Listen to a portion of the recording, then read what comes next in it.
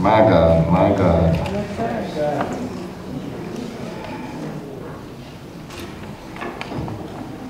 I love hearing the children sing. Thank you, Lord.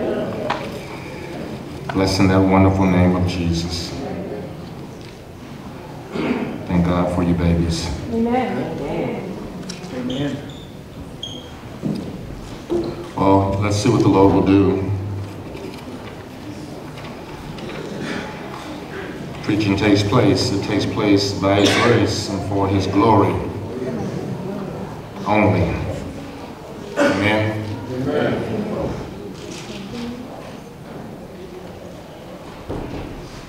When the Bible is being preached, God is speaking. Yes, sir. Right? I understand that. God is speaking. Yes, sir. Let's give God the reverence that He so rightfully deserves in the reading of His Word and the preaching of it. Okay? So let's make sure we're not doing Facebook and all kind of stuff and like that. Because God is speaking.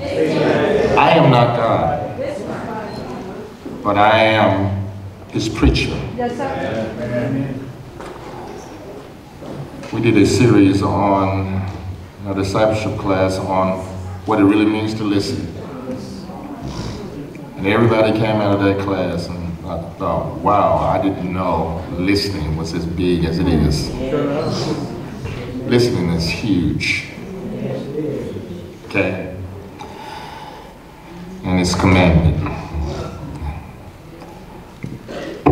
So let's make sure we're giving God the due reverence that is due Him. You know, we're not talking, we're not distracting, we're not doing stuff like this on our phones. If young people have their phones and you're doing that, you need to put it up. There's no reason for a phone in service. Okay? We have Bibles in the pews. I think it's still good just to open the book. I know it's on you. I understand that. I'm not that far behind. It's just good to just open the book. Okay? I'm not going to bring my phone up here and start reading from it. I just want to open the book. All right? You're not mad at me already, are you? Oh, no. No, read. All right. I say that because I love you and I want you to hear God speaking. And I want you to miss what God is saying to you. You have your responsive reading. It is on page 6 of your programs.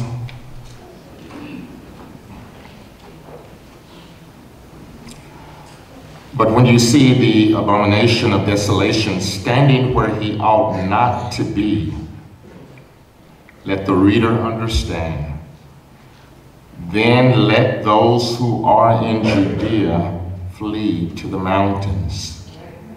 Let the one who is on the housetop not go down, nor enter his house to take anything out.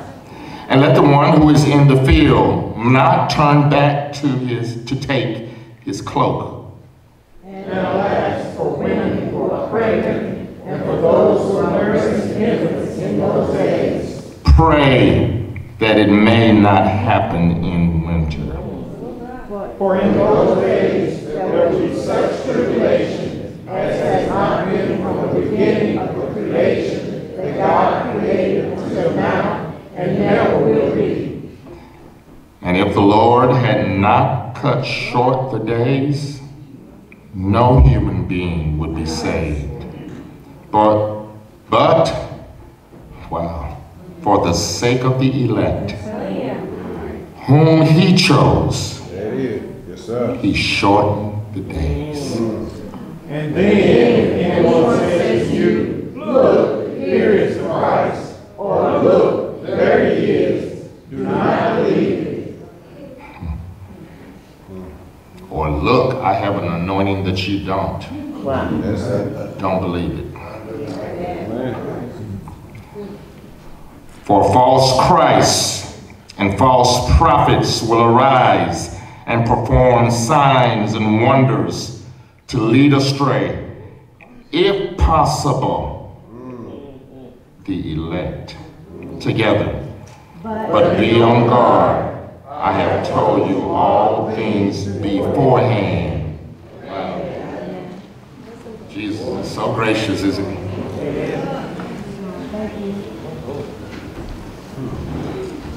Let's pray. It's God's grace on our time together in His Word.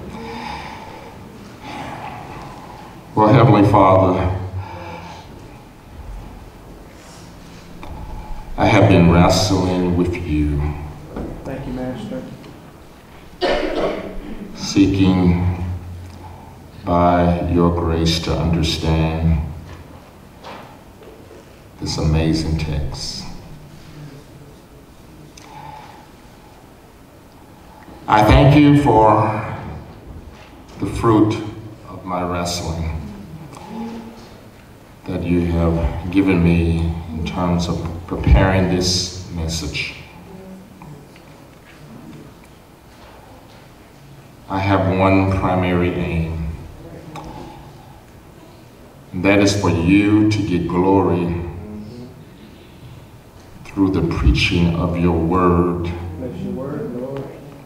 And I am praying that your people will hear you preaching your word through me to them, hearing it, listening with such intent and seriousness, teachable hearts, ready to receive the word of God. I pray for that grace, Heavenly Father. I do realize this is your word, and I am a fallible man trying to handle your infallible word. Only you can enable me to do that. Only you can enable me to do that. And I am seeking that grace, the grace that the Spirit supplies. I yield to Him. I want to be your instrument of righteousness, not only in the preaching of your word, but in the living out of it as well. I want to obey, along with my brothers and sisters, what you are saying to us. So I yield to you. Feel your servant, Holy Spirit. Grab hold and capture my mind, my emotions, and my will. My expectations are high only because I know you. Save, sanctify, encourage, strengthen, reprove, rebuke, instruct in righteousness, draw, and if you decide, drive as well. Do your bidding through your servant in Jesus' name. Amen.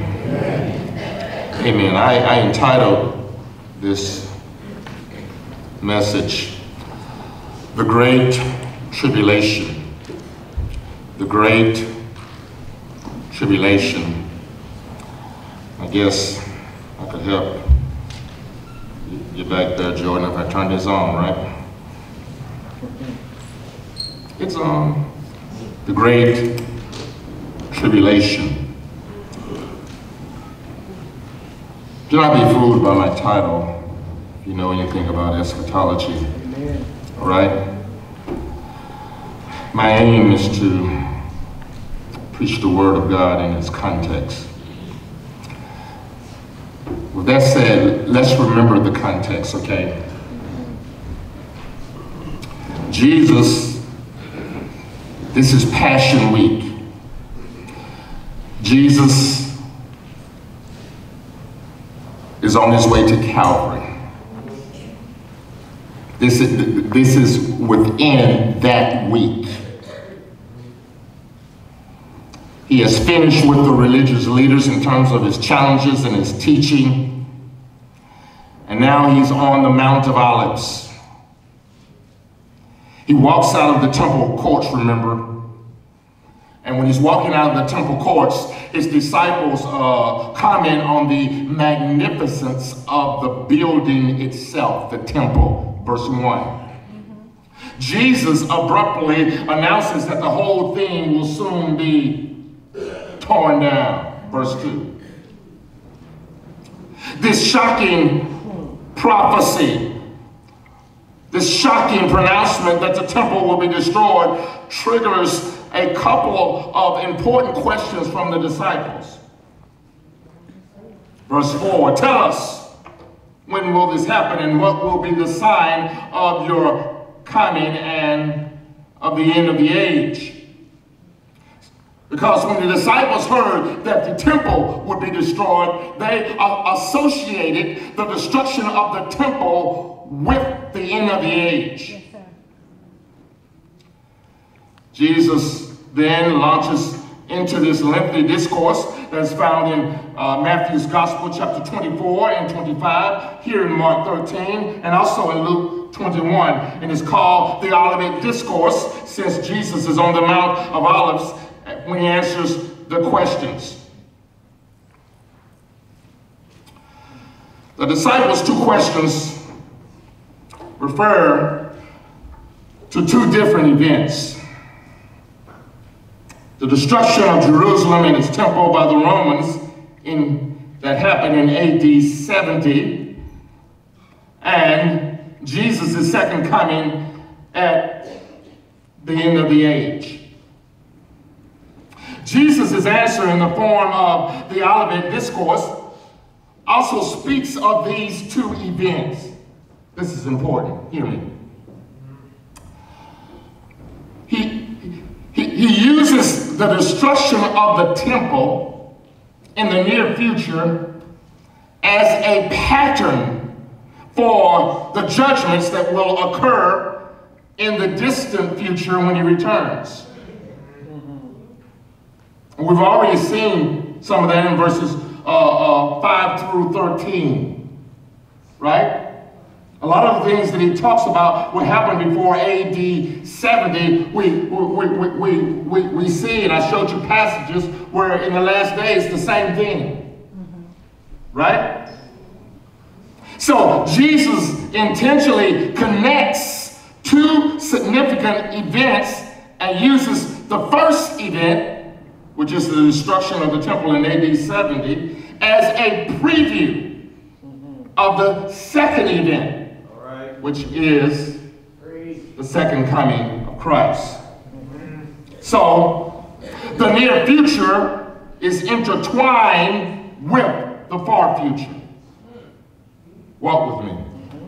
It's sort of like looking at a mountain range from a distance. Okay? When you look at the mountain from a great distance, they all appear as a single range just far away.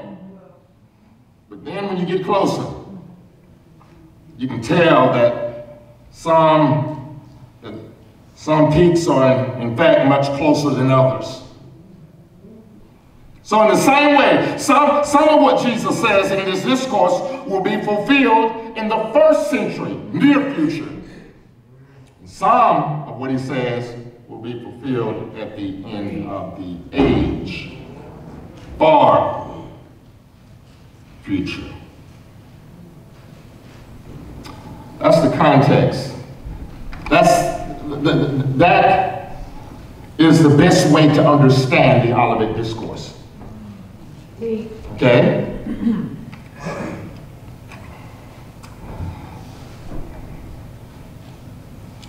Now, today I want to look at this one main point. I only want to preach verse 14. And I want to highlight the point that Jesus highlights in verse 14. I want to give it the very language that Jesus gives it. I want you to think about this main point in verse 14, the prophecy of the abomination. That's what's in verse 14. The prophecy of the abomination. Now, before I seek to unpack the prophecy in terms of subpoints, I need you to understand what the first half of this verse means. Let's just look at what it means first. Let's just do some interpretation and grab an understanding of what it means. And when I say the first half, I'm referring to these words. But when you see the abomination of desolation standing where he ought not to be, and then in parentheses we have, let the reader understand. I'm referring to that part of the verse.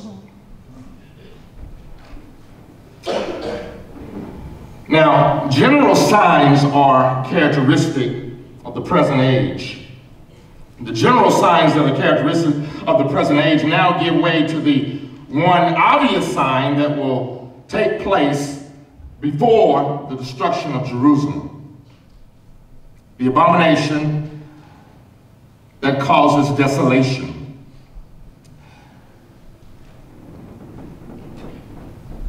I argue contextually, and I will unpack this further as we go on, this represents the answer to the disciples' question in verse 4.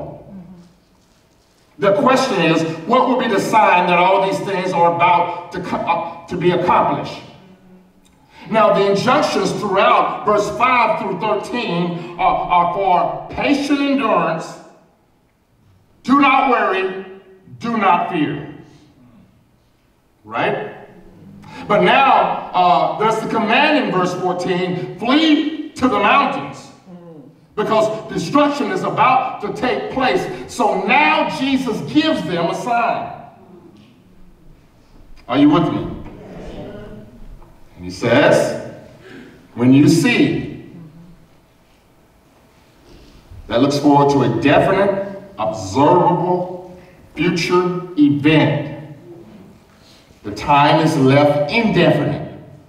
When you see, whenever you see, the abomination of desolation. The term of abomination is actually used in Daniel, and I'll speak more about it in a moment, but let me just help you to understand what it means. That's just the term, abomination. It means something loathsome, something detestable, something repugnant to God. The term is often used in the context of pagan worship. So the Hebrew phrase as a whole means the abomination that makes desolate. Follow me. Jesus is saying this desecration produces or results in the desolation of the holy place. In the Old Testament, the term abomination denoted idolatry, sacrilege. You find it used that way, for example, in Deuteronomy 29, 16 and 17, 1 Kings 11, 6 and 7, 2 Kings 16, 3, 23, 13, Ezekiel 8, 9 through 17. You find it used in the context of idolatry. So the expression denotes that which, as a symbol of hedonism, it denotes that which is detestable to God and his people. Amen. Okay? It's not the destruction of the temple, but rather its desecration. Are you with me? That's what abomination means. Now, Jesus goes on to say, standing where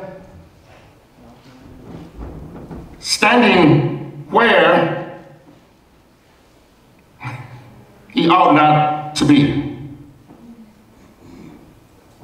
Now, Mark leaves the place unidentified, but in Matthew's Gospel, chapter 24, verse 15, Matthew says he's standing in the holy place. The temple, the sacred sanctuary itself. The holy place was a special place in the temple on earth. And Mark's expression here lays stress on the violation involved. Standing, that's a masculine participle. Then Abomination is neuter. Now, Mark deliberately uses the masculine, which points to the fact that he regarded the abomination as personal. He rather than it. Mark is thinking of a person. Right? Mark is thinking of a man. Just want to give you the understanding of the verse, this section. Then we have these parentheses. Let the reader understand. Like, oh my goodness. Let the reader understand. Now follow me. Jesus did not say that. Let the reader understand. Let the reader understand is God breathed, but Jesus didn't say it. Let the reader understand comes from the pen. It is an editorial insertion by the author, Mark. And we need to think about what that means. Because what that means helps us actually with understanding. It's an editorial comment made by Mark. And it's present tense, and it calls for, the reader needs to have ongoing wisdom. You need to have ongoing wisdom from God as you seek to interpret this prophecy. That word understand means to grasp or comprehend something on the basis of careful thought. It actually calls attention to the importance of what is written.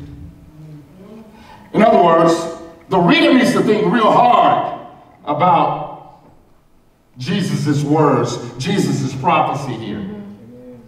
You know who the reader is this morning? You and me. I love the Bible. It's so amazing. Because Mark, as he writes, he's saying to the people of God who are being persecuted, let the reader understand. But no matter what age we're in, Mark says, when you look at this prophecy, let the reader understand. I need to unpack it a little bit more. Mark is saying, look more deeply into this. Because what is said is less than what is meant. You didn't hear that. Oh, yeah. Mark is saying, you need to look more deeply into this because what is said is actually less than what is meant here. In other words, Mark is saying, Jesus' words is actually swollen with meaning. You know, when any part of your body is swollen, your eye, ear, whatever, head, it's larger than normal. Right? Mark is saying Jesus' words is swollen with meaning. It's more here than what you actually see, and you got to think deeply about this prophecy. Preach. Now, what is clear to us at this point, Jesus is saying that there will be some abomination, a person that will pollute and empty the holy place. And he's saying that all of his followers need to take notice of this. This will be a sign. So I raised the question, what are we to understand about the abomination of desolation? But even another question, to what does it point? To what does it point? In fact, that's my main question. Because you get more understanding about it when you understand to what does it point. Now you need to understand something about me, okay? There's actually 3 interpretations of this passage from scholars that I highly respect. Okay? I have to be convinced in my heart of what God is saying, Yes. first of all. Speak fast. I'm not trying to impose my eschatology on the passage. Okay? I'm not trying to be a good premillennialist, a good amillennial, or whatever. And I've read some very good works that jump from verse 13 all the way to the Great Tribulation period. To what does it point? What I like to do with a difficult passage like this, I like to preach what I can prove biblically. So that's what I want to do. I want to preach what I can prove biblically. Okay? So, you ready, Sister Newby? Sister Newby said, what is he going to eat to that first support? I'm ready, Sister Newby. To what does it point? 3 things. Number 1, to what does the abomination of desolation point? Number 1, it points to a prior event already passed. To what does it point? Number 1, it points to a prior event that's already passed. The abomination of desolation comes from the book of Daniel. It's found in Daniel chapter 9, verse 27. You can jot it down. Daniel chapter 11, verse 31. Daniel chapter 12, verse 11. I want to highlight Daniel chapter 11, verse 31, because that is in fact, Jesus is definitely referencing Daniel. In fact, go to, well, you can read it when you get home, but go to Matthew 24. Matthew actually says he's referencing Daniel. Okay? I want to highlight Daniel 11:31. Listen to Daniel's prophecy. Forces from him shall appear and profane the temple and fortress, and shall take away the regular burnt offering, and they shall set up the abomination that makes desolate. Sounds so familiar, doesn't it? Now, when Jesus spoke this, the hearers of this prophecy would have been familiar and would have immediately thought of something that happened centuries earlier, and they would have known about it. So what happened centuries earlier? Because Daniel just says that forces are going to come and they will set up the abomination that makes desolate. What happened? Well, Antiochus the fourth, Epiphanes, desecrated the holy temple of God. In 167 BC, that infamous Greek king conquered Jerusalem. Listen to what he did. He erected a statue of Zeus in the temple courts. Then he turned around and sacrificed pigs in the Holy of Holies. That was an outrageous sacrilege that enraged the people of God, the Jews. In addition to that, he forced the priests to eat the pig's meat. In addition to that, he called himself Theos Epiphanes, which means manifest God. So he was ruthless. He oppressed the people of God. He slaughtered thousands and he sold many into slavery. That was a very foul, wouldn't you agree? Desecration of the holy place that actually provoked one of the most important revolutions of the Jews against foreign invaders. Maccabees, the book of Maccabees has that. The Jewish people saw the Holy Temple, I've already told you, as holy, as sacred, not because of the materials that were used to build it, but because it was the place where the Holy One of Israel dwelt and met with them. No site in the world was more sacred than the temple. So to defile it with pagan sacrifices was the greatest insult one could inflict on the people of God. Amen. So when Jesus mentioned this, you better believe his disciples would have remembered it points to a past event.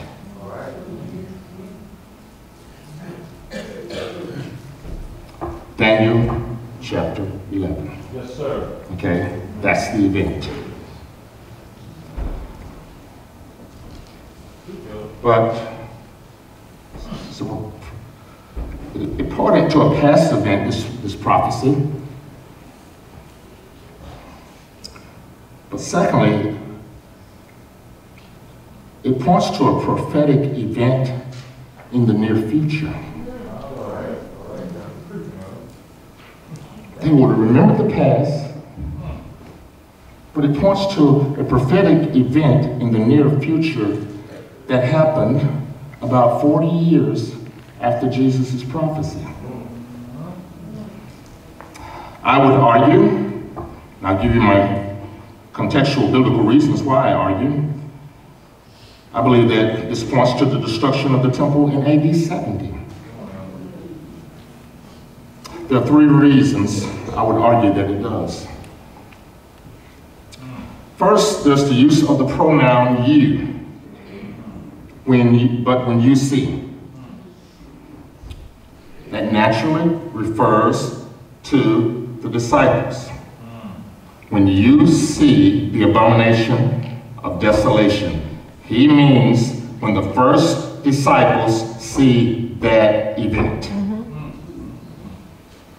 So the you is our first clue that Jesus is talking to his disciples about this event that will happen in the near future. That's the second reason that I argue it points to the destruction of the temple. Secondly, when you look at the context, you find specific details that make sense in light of a specific first century audience.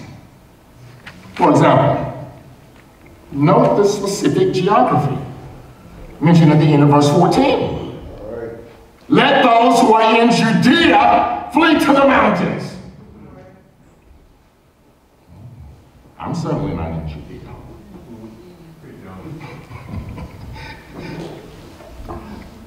What possible meaning could that have to anyone who does not live in that region of the world?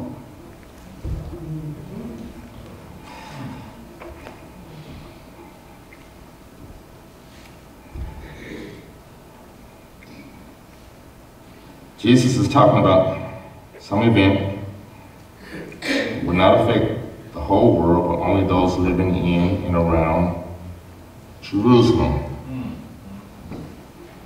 Right? That's the context. That's the third reason.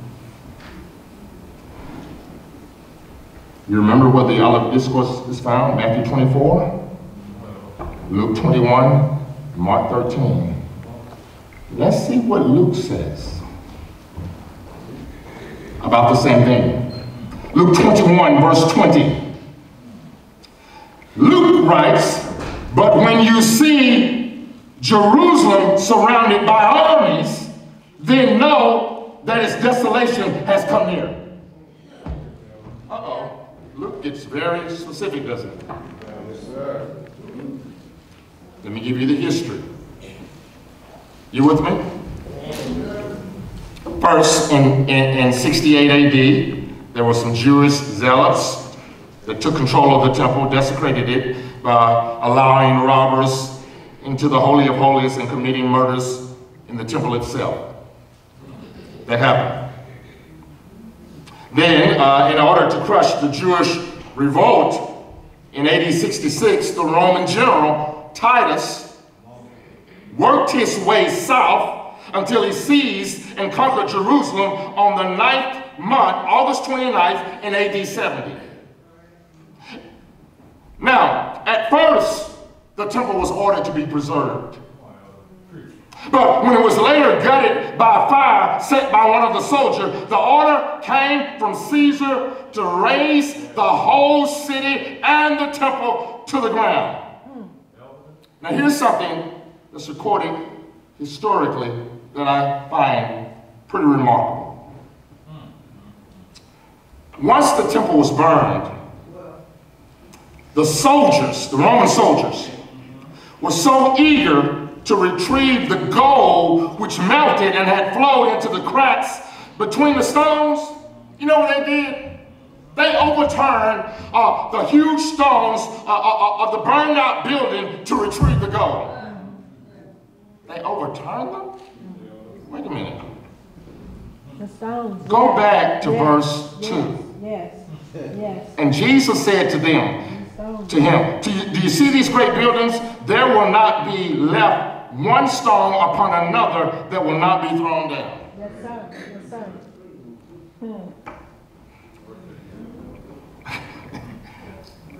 Precisely. Not one stone was left standing upon another. Let me talk about the abomination of desolation here. The Roman general Titus, he entered the temple sanctuary at the climax of the destruction, and when the Roman army marched, they carried their banners with eagle figurines on the end of the poles, and they entered the temple with these banners. Idolatry, okay? They set up their standards in the temple, they offered sacrifices, and they proclaimed Titus to be the emperor. Then Titus turned around and removed sacred items to be used in his victory procession. That was abomination of desolation. Now, we ask why in the world did all of this happen? I hear you. God. God's judgment against Jerusalem's sin. How do I know that? Luke helps us again.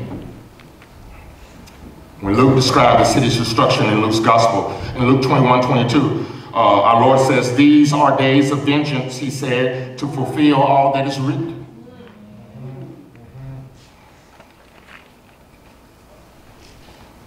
That's what he said. Then he said in Luke 21:23, there will be wrath against this people. And when you hear vengeance and wrath, that's the vocabulary of judgment. Vengeance is the unique prerogative of Almighty God, who alone has the right to judge people for their sins. Vengeance is mine, says the Lord. Wrath is God's holy hatred of sin, which is his settled determination to punishment. So, the fall of Jerusalem was an act of God's justice that actually fulfilled the ancient law of Moses. You remember Moses in Deuteronomy 29:15-16? If you will not obey the voice of the Lord your God, or be careful to do all his commandments and his statutes, then cursed shall be your city. That's why it came. God used the enemy to judge his people. So, Jesus is saying that in the end, the whole temple sacrifice had to be destroyed along with those who defended it. They perished. Jesus declares even in this indirectly that he's the once and for all sacrifice for all the sins of his people. He's the one to whom all of these sacrifices in the temple pointed. And once he died, once he rose again, the old temple in Jerusalem was no longer the dwelling place of God, and God would not allow it to stand against the true temple of Christ. It had to be torn down. God used the Romans to tear it down. And they were his instruments of divine justice. I think the men will walk with me when I say God is just that sovereign. Come on. He is. When we reject the Lord Jesus Christ, when we turn from him, why do we expect mercy? That's right. Yes, sir. This is a shocking reminder of what our own sins deserve. Yes. Yes, Lord. We all deserve the wrath and curse of God. Yes, sir. Yes. Don't we? Amen. If you haven't come to that understanding, I'm not sure you're a Christian. Amen. If you haven't come to the understanding of what you deserve, why would you flee to Christ? Amen. If you haven't come to the understanding of what you deserve, then what was Christ doing on the cross? Putting on makeup? Why did he suffer the way he did? Because he was in your place and my place. He was receiving what we deserve. Right? Tell you something else we learned here.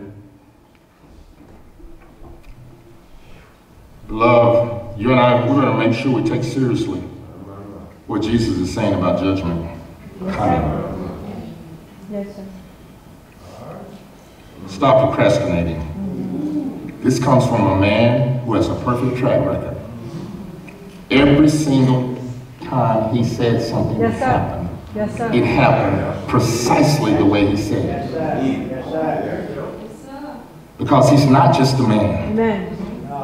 He's God. Yes, sir. Right? He's the omniscient Son of God. He has all knowledge. He has full foreknowledge of the future. And everything that he says comes to pass because the future is contained in him. Yes. Lord. Yes, sir. Whatever Jesus says about the coming day of judgment, Yes, sir. about eternal damnation, it's going to happen. Yes, sir. You die without Christ, it's going to happen. Yes, sir. Amen. Yeah. I have a third. What does this point to? Well, it points to something happening in the past. It points to the destruction of the temple in AD 70 in the near future, which is 40 years afterwards. That's a third point I see. Because I seek to look at Scripture in its broader context to understand why these words are so swollen. Mark, why do you say we have to look deeply into this? Well, because it points to a prophetic event in the distant future. Watch this. Daniel 9:27, as well as Daniel chapter 12, verse 11, describes end-time event. An end-time event that is actually situated at the midpoint of Daniel's 70th week, when the Antichrist will set up his throne in a rebuilt temple in Jerusalem and declare himself to be God. Follow me. Listen to Daniel 12:11. And from the time that the regular burnt offering is taken away and the abomination that makes desolate is set up, watch this, there shall be 1,200 190 days. Wonder how long that is. Paul, can you help us a little bit? Paul says in 2 Thessalonians 2, verse 4, he's describing this man of lawlessness. He says, let no one deceive you in any way, for that day will not come unless the rebellion comes first and the man of lawlessness is revealed, the son of destruction, who opposes and exalts himself against every so-called God or object of worship, so that, watch this, he takes his seat in the temple of God, proclaiming himself to be God. That doesn't happen before the destruction of the temple.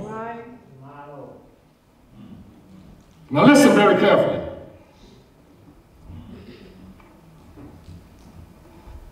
Beloved, Paul's description of this man of lawlessness, don't you agree that it is conceptually similar to the abomination of desolation standing where it should not be in Mark 13, 14? Amen. Absolutely. I mean, you don't have to be a brain surgeon to get that, do you? Listen to what Paul says in 2 Thessalonians 9, chapter 2, verse 9 and 10. His coming is in accord with the activity of Satan, with all power and signs and false wonders, and with all the deception of wickedness for those who perish, because they did not receive the love of the truth so as to be saved. That Antichrist is coming. He's going to be a peacemaker first. He's going to make an alliance with Israel. And then he's going to turn around and turn against the Jewish people. He's going to massacre them, and he's going to desecrate the temple for a period. How long is 1,290 days? 3.5 years. Where did I get 3.5 years from? Well, you can do it, you can calculate it, but I didn't have to calculate it. You know why? Because the Bible tells me. Listen to Revelation 11:2. Then I was given a measuring rod like a staff, and I was told, rise and measure the temple of God and the altar and those who worship there, but do not measure the court outside the temple. Leave that out, for it is given over to the nations, and they will trample the holy city for 42 months. This Antichrist is real person that's going to make war with believers. Revelation 13:7. And it doesn't matter if you're a Jew or Gentile, he's going to kill many for their unwavering faith in the Lord Jesus Christ. Amen. How do I know that? Because you're going to find them in Revelation 6:9 through 11. But listen to Revelation 13:7. Also, it was allowed, the Antichrist, to make war on the saints and to conquer them. And authority was given it over every tribe and people and language and nations. Ooh. But no, in the midst of all of that, no true believer will forsake their faith in Jesus Christ. Listen to Revelation 9 through 11. And I know what the good premillennials will say. Well, we don't have to worry. We will not be here. I challenge you to examine yourself to see if you be of the faith, because if you're not of the faith, you will be here. Revelation 6:9 through 11. That's why I'm not going to talk about rapture or anything else. I'm going to talk about what it says. Revelation 6:9 through 11. When he opened the fifth seal, I saw under the altar the souls of those who had been slain for the word of God and for the witness they had borne. They cried out with a loud voice, O sovereign Lord, holy and true, how long before you will judge and avenge our blood on those who dwell upon the earth? Then they were each given a white robe and told to rest a little longer until the number of their fellow servants and their fellow brothers should be complete, who were to be killed as they themselves had been.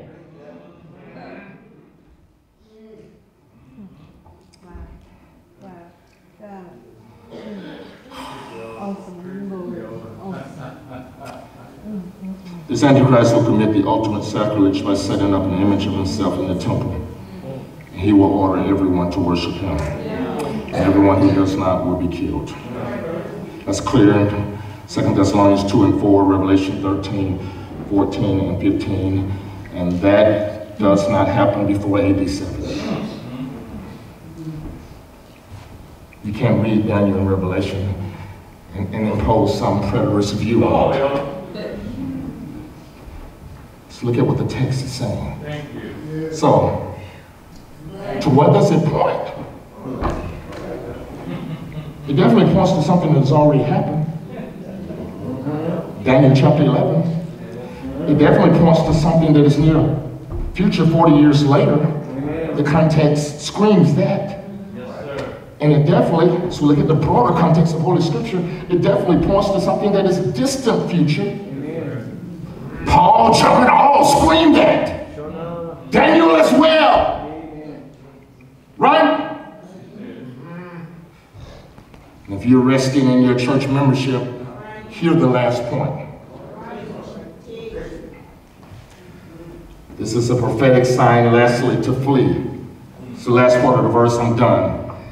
Then let those who are in Judea flee to the mountains. Oh, but Pastor, you said we're not in Judea. So what does this verse have to do with us? Well, follow me. Flee to the mountains. Flee. Why? Because judgment is coming. That's coming in the Old Testament. Fleeing is not the sign of a coward. Flee means save yourselves so something new can be started. Right. You remember Noah and his family? Saved themselves from the judgment of the flood because Noah built an ark and they got in it. Angels urged Lot and his wife and daughters to flee to the mountains or you will be swept away by the destruction coming to Sodom and Gomorrah. Genesis 19, verse 17. The angel said, you need to flee. Isaiah urged the people to flee Babylon before God brought judgment. Isaiah 48, verse 14, verse 20. At different times, Jeremiah called people to leave both Jerusalem and Babylon. Jeremiah 6, 1 and 2. Chapter 51 of Jeremiah, verses 6 through 10. Ezekiel 7, 15 and 16. Warning them, judgment on Israel. Ezekiel said, fugitives, flee to the mountains. If you flee, you experience victory. Follow me. This fleeing is something different because cities were normally places of safety and security. So ordinarily, the sensible thing to do in a time of danger would be run from the surrounding countryside and get behind the wall of the city. Yes. But Jesus said, no, do the opposite. Because this is more than about Titus and the Roman soldiers. Do something the very opposite because you will not be safe anywhere. You won't find security in the normal place you would think you have it. Y'all don't even hear me preaching. Going home, it's 12:31. Flee to the mountains. Why? Because when judgment of God comes, all of your security will be demolished. You will not find security in what you think is secure.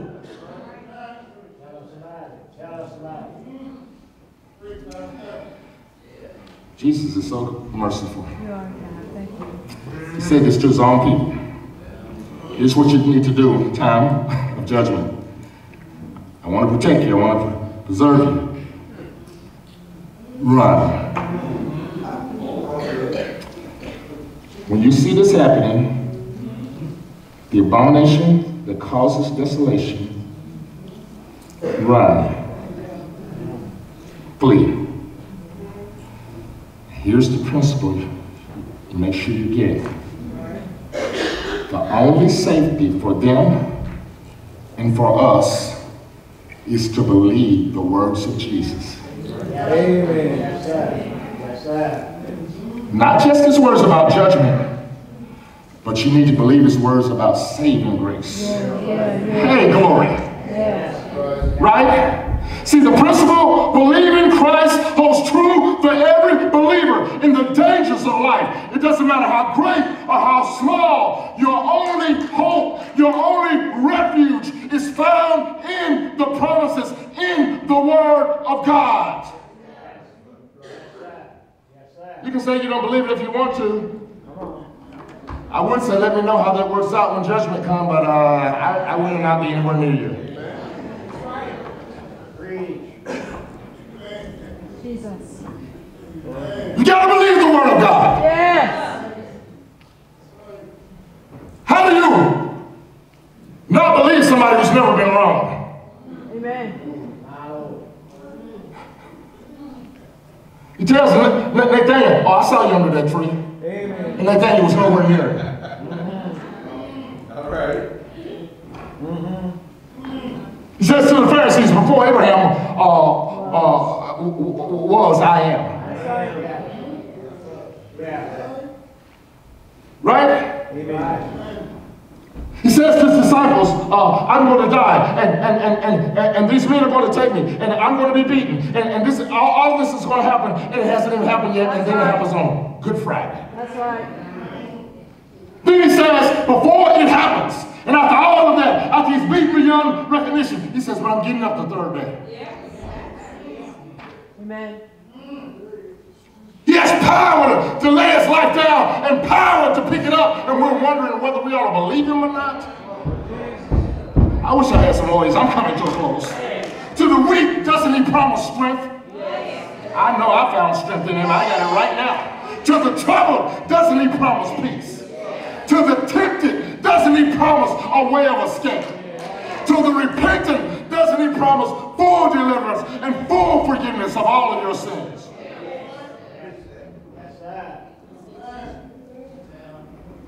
Do you have somewhere to run? Yeah, you run by faith. You run trusting in the Word of Christ. You run trusting in the purpose of the person of Jesus Christ. You run trusting in Him and Him alone. You want to flee judgment? You better turn to Christ. You go on living the way you live and you think Christ is not coming? He's coming. Judgment is coming, just like He said. Listen, it's noted in history, and atheists cannot say that the temple was not destroyed in AD 70. An atheist can't say that. That's right. I know that happened, but yeah, Jesus said it would happen. Amen. It's all a part of His sovereign plan. And run to Christ. You better repent of your sins and turn from your life of sin. Your whole life is wrong, not just the little things that you do. Your whole life. You need a new life. And that can only be found in Christ. And anybody that's not in Christ will not escape judgment. Because it's coming. It's going to be worse than what you see in the text. In fact, it's going to be 1 billion times worse than what you see in the text. In fact, that's minor to what the ultimate eternal damnation will be. We're busy defining success for our children and our families and money and where they live and where they work and all of that, and not pointing them to Jesus. Amen. Amen. And then they've got their security in where they work and how much money they make and where they live and whether they have a PhD or not, and they have all of that without Jesus. Well, Jerusalem was normally a place of safety. It had a wall of defense. Amen. Yeah. Titus waited outside the wall, tore the wall down, because nothing on earth is secure. It all has to pass away. But all in Christ. Hallelujah. Glory to His name. I'm secure in Christ. Yes, Lord. I ran to Him some years ago, and I found out that nothing can separate me from the love of God that is in Christ Jesus my Lord. Neither height nor depth, no matter what comes to pass. glory. Yes. I beg for your soul today. Turn to Jesus. You don't have time to leave here lost. Turn to Christ. Yes, Lord. Say, Father. Yes, Lord. Yes, Lord. Yes, Lord. Jesus tells them to flee. Yes. Yeah. And I close with this. It's Passion Week. Jesus, 2 to 3 days after he says this, he's going to be on the cross. Yes. He tells them to flee. You know why? Because God's judgment is coming Coming. Yeah. on Israel, right? On Jerusalem, Yeah. on the temple. He says you flee that judgment. Run to the hills of Judea. Glory to God. But he tells them to do what he can't do. Y'all better come on home now. You better come on, Christian, because that right there, I got it. He tells them to do what he can't do. Because on Friday, judgment's coming. Hey, glory. Judgment's coming on Friday. He tells us, flee, run.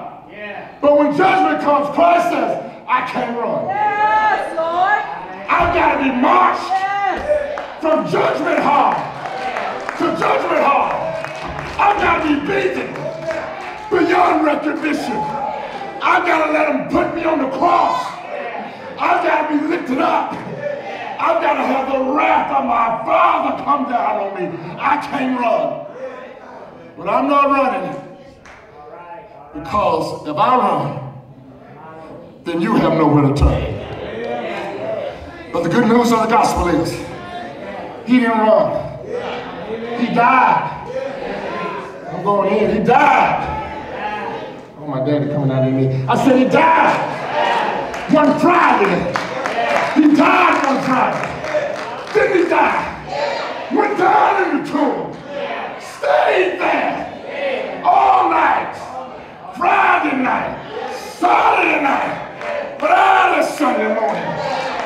Just a little while before day, he got up out of the grave. Oh, God. Hallelujah. Hallelujah. Thank God for Jesus. I've got somewhere to run. Oh, Christ, the solid rock I stand. All of the grass is seeking sand. There is a fountain filled with blood, flowing from Emmanuel's veins. Sinners plunge beneath that flood, lose all their guilty stain. I have a Savior, and he's sweet, I know. Dark clouds may rise, strong winds may blow, but I tell the world, wherever I go, I've got a Savior. And he's sweet, I know. Glory to God. Glory to the rock of our salvation. Run to Jesus this morning. When they sing, meditate on what you heard from Christ. And if you're not saved today, look to him by faith. Give up your life. Surrender all. And say, Lord, I trust you. And what you've done for me at Calvary, I believe your word. I believe that judgment is coming. But I believe you took the judgment I deserve. And I rest in Christ alone. Anybody that comes to him, y'all can go ahead.